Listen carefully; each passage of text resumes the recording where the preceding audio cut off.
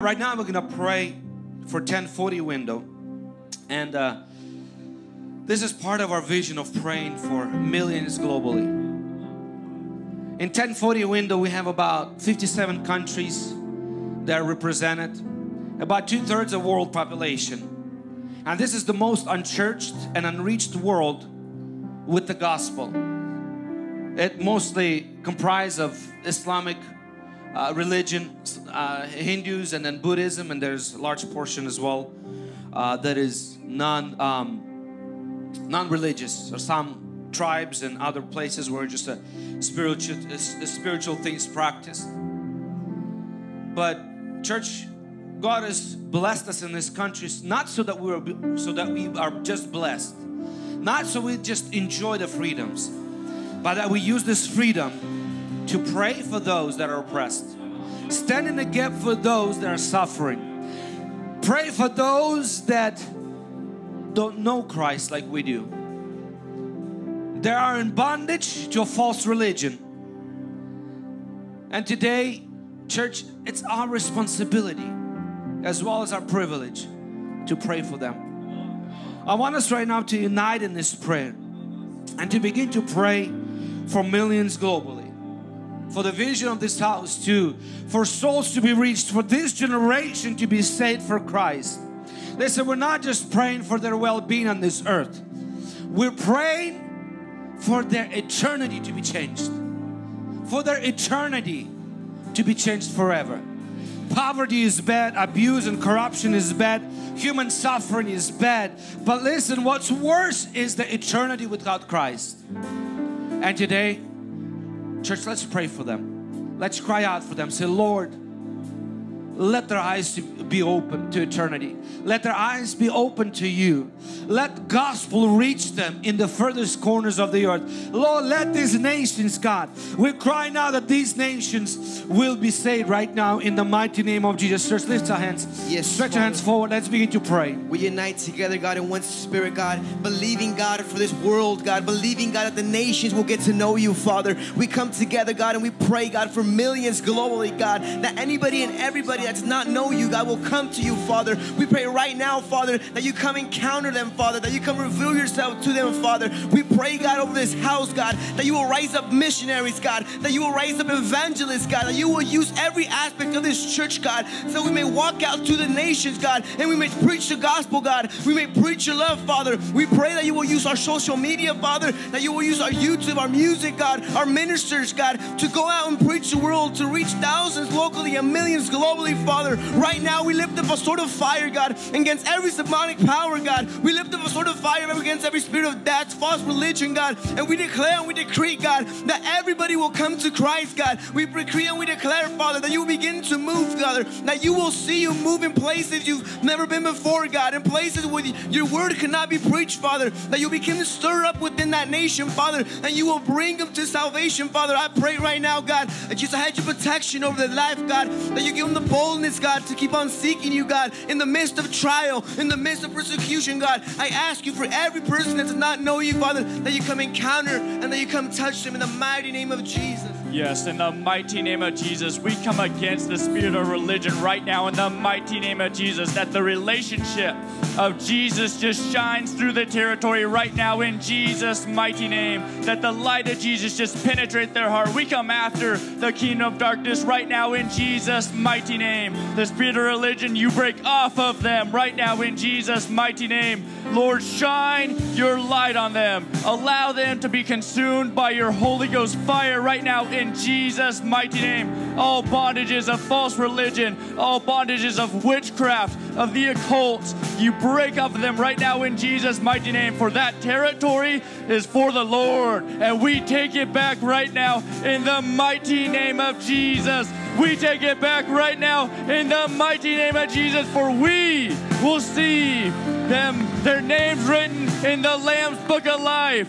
We will see them reached by the name of Jesus, in Jesus' name. In the mighty name of Jesus. Those of you that are watching us on YouTube and Facebook, if you're from that region right now, from 1040 window, watching from you can comment from any of those 57 countries. You can comment below, and we want to see that you're watching from that region, because we're praying for you.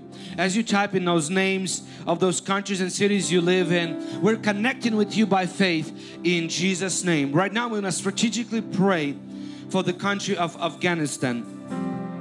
I'm sure that unless you're living under the rock, you are aware of what's happening right now in Afghanistan. Afghanistan is going through a humanitarian crisis.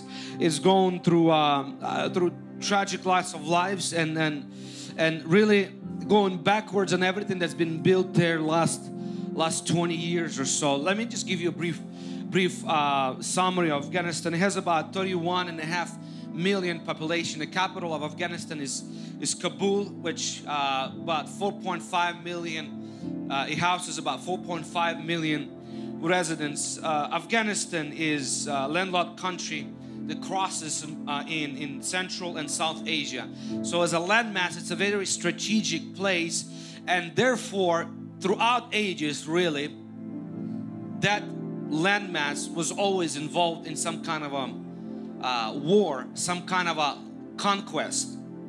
It witnessed numerous military campaigns, including those by Alexander the Great, Myras, Muslim Arabs, Mongols, British, Soviet Union, and in 2001 by United States and NATO allies.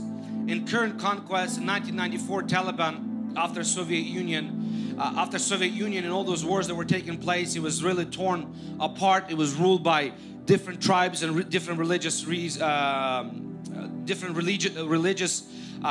and leaders. Taliban took over and established a strict Islamic Sharia law.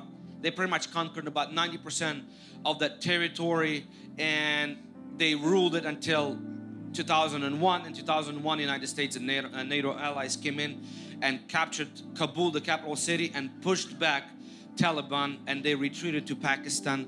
This is where they regrouped in the last 20 years. They tried attacking different areas here and there, and when United States now called the withdrawal, they came back, and right now they pretty much captured back about 90% of the territory. And so at the moment right now, there's about 100,000, or at least Wikipedia says about less than 100,000 Christians in that territory. About 99% of them, 99+% of them are Islamic. And right now we're experiencing and seeing on the news pretty much the barbaric things that are happening again in Afghanistan. Those that work closely with the United States and allies are being persecuted, being killed. Right now, Christians are being persecuted and killed.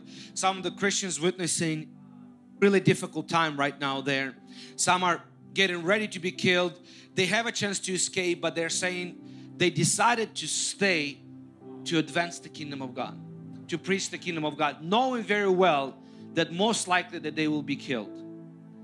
And I heard a testimony of one pastor on social media that say right now when they're getting ready to baptize people, before they baptize the people, they ask them, are you willing to die for Christ? And they say they are willing to die for Christ. Then they get baptized. And so this is why I took the first prayer. I took a moment for us to pray and thank God for the freedoms that we have. When you're getting baptized in that pool that we have on the side, nobody's asking you, are you willing to die for Christ after you get baptized? We're expecting to live a good and prosperous and blessed life as we give our life to Jesus Christ. But that's not so for our brothers and sisters in Afghanistan. Some testimonies are coming from Afghanistan, from Christians, where angels appear to them, where God comes to them in visions and dreams and giving them routes to escape to the mountains. But unfortunately, that's not the case for many. And so today, what I want us to do is, I want us to pray for Afghanistan. I want us to pray for God's intervention in Afghanistan, especially for women and children. Things are looking very, very, very grim for them. All the advancements that were done in the last 20 years there by Western allies, they're being rolled back. Sharia laws being reestablished, women losing all the rights. Women are not even able to go outside without accompanied by men. They have to be covered from head to toe. And the problem right now is all the banks, all the shops and all the malls are closed. So women cannot even go back and buy themselves full covering. So a lot of them, they're stuck at home, literally waiting to die. So right now let's pray that God will do something in that region. Let's pray. We're going to pray right now that the gospel will spread. But right now let's pray for protection. Let's pray for God's intervention in that area. Especially for women, small girls and children. Let's lift our hands. Let their burden, let their pain be our pain. Let's get on our knees right now. And let's ask God, say, Lord, spare them.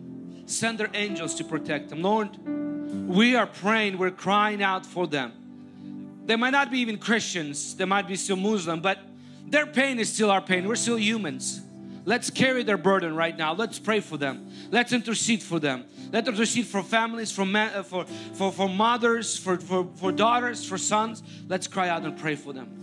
Father, right now we lift up Afghanistan to your throne, oh God. Father, we ask for your mercy and your grace upon all the children, God, upon all the women, all the men, God. Father, those that are left behind still over there, God, we're asking for your intervention, oh God. Father, let your grace reach them right now, God. Father, we're asking for a hedge of protection, God, for all the remaining Christians that still remain in that land, oh God. Father, God, release your angels on behalf of them, oh God. Father, release your protection around them, oh God. Father, let there be revival, oh God. But God, we're asking for your intervention on behalf of that land, God. Push away every darkness, God. Every scheme of the enemy over Afghanistan, let it be pushed out in Jesus' mighty name. Oh God, we petition your throne for Afghanistan. We're asking you for your mercy, oh God.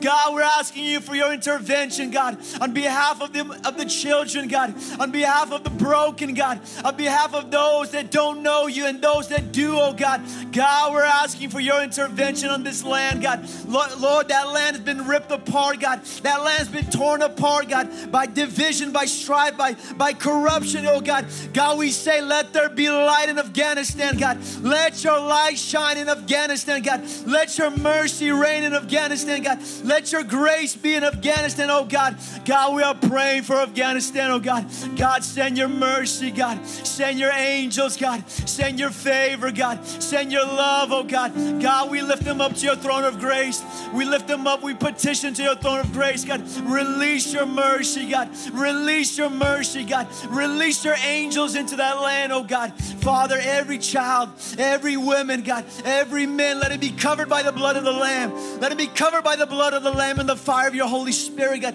Let them be spared, oh God. Protect them, oh God, in Jesus' mighty name. Protect them from every evil, oh God, in Jesus' mighty name. Protect them from the scheme of the enemy, oh God. Protect them from the hindrances of the corruption government, oh God. Oh God, we lift them up, God. Oh God, let the corrupt government, God, repent, God. Let the corrupt government, God, have encounters like Saul to Paul, oh God. Father, we pray, God. We pray for them, lifting them up to your throne, God. God, do what only you can do, oh God. God, release your mercy, release your grace in Afghanistan, we pray, in Jesus' mighty name. In the mighty name of Jesus Christ. In Jesus' name. Right now, let's pray for Christians that are remaining in Afghanistan. Listen, Christianity, true Christianity was never afraid of persecution or even death. Throughout ages, Christianity flourished and it grew in the face of being eaten by lions, in the face of being crucified upside down, in the face of being burned at the stake, in the face of persecution. Christians, true Christianity never diminished, but it grew during the time of persecution. Right now, let's pray for our brothers and sisters remaining and those that choose to stay in Afghanistan, choose to embrace the call of God in their life to spread the Christianity. Let's pray for them. Let's pray that spirit of boldness will come over them. Like when disciples were persecuted, Bible says that boldness came over them and they stood up in the face of danger and threat. And they preached the gospel even bolder. And people knew that there's something different about them. That those Taliban fighters, that those people that are there right now in Afghanistan, that they will see their faith right now in the spite of this persecution. And they will come to the knowledge of Jesus Christ. Right now, let's lift our voices. Let's begin to pray for Christians remaining in Afghanistan. Let's begin to pray that boldness will overtake them and they will spread the gospel despite of the threat and danger in Jesus' name, and that the gospel of Jesus Christ will sweep over Afghanistan and we will see great awakening and revival in Afghanistan. Let's pray.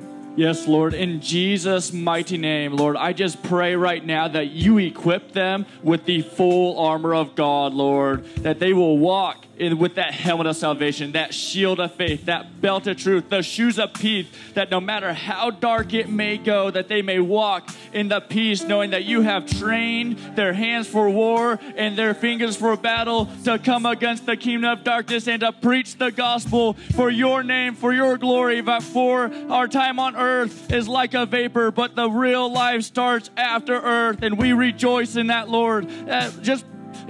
We release that spirit of boldness over there, that spirit of victory, that the war has already been won, that as we go into battle, we know that it's all for the glory, and there is nothing better than to be going home to Jesus Christ. Lord, allow them to be bold, to walk in as fierce warriors, fierce soldiers with the sword of the Spirit, to cut down the enemy, to share the gospel in each and every single place that you put them in with boldness, with that power and the security in what is in the name of Jesus.